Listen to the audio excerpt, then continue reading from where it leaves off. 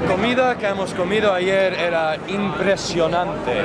Hemos empezado con salchichón, tenía chorizo, tortilla de patata. I liked one thing, but I don't know what it was called.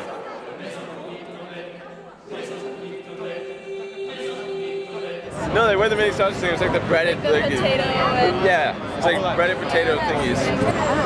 It was mushy and it had a brown, crunchy, crumbly outside.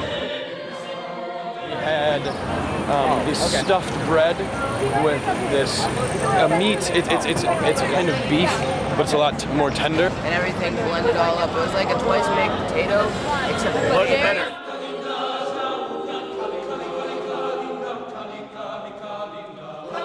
Croquettes, those things. Everything was just like... Yeah. Calzots, creo.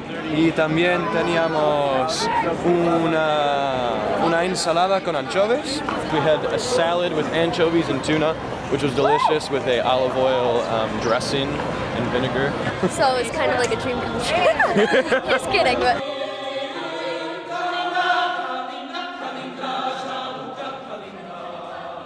Me imagino que la crema catalana era la comida preferida para todos los americanos.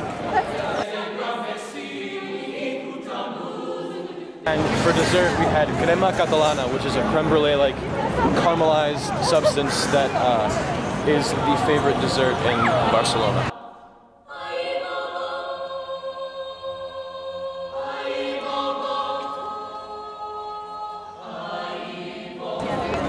La parte favorita de la comida para mí era comer el chorizo y no sé, era perfecto. Patatas bravas también. My favorite was the chorizo, which is it's this little sausage-like thing. It's red meat, and it's a delicacy in Spain.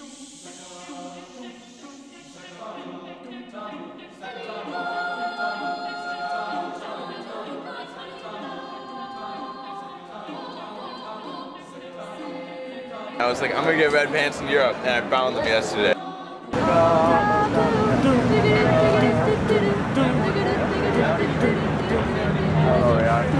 I like his red pants. They're pretty classy. Kinda wish I had a red pair of skinny jeans.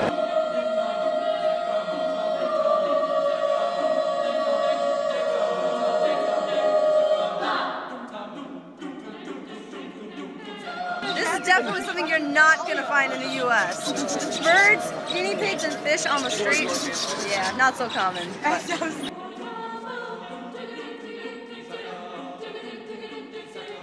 ¿Y tú sabes cuántos estampillas necesitamos para mandar una cajeta a los Estados Unidos? Ah, eso, yo la que tengo son para Europa. Tiene que ir aquí a esta caña un tabaco. Okay. So pretty much we need to ask like any stand, do you have stamps to send to the U.S.? So it's a mission now. Put all 4 of those on the letter that you're going to send. Okay. Yeah. So, is it going to cost more than 85? It's going to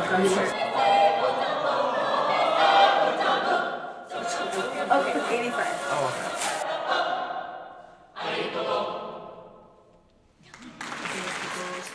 Mission 6. Yeah.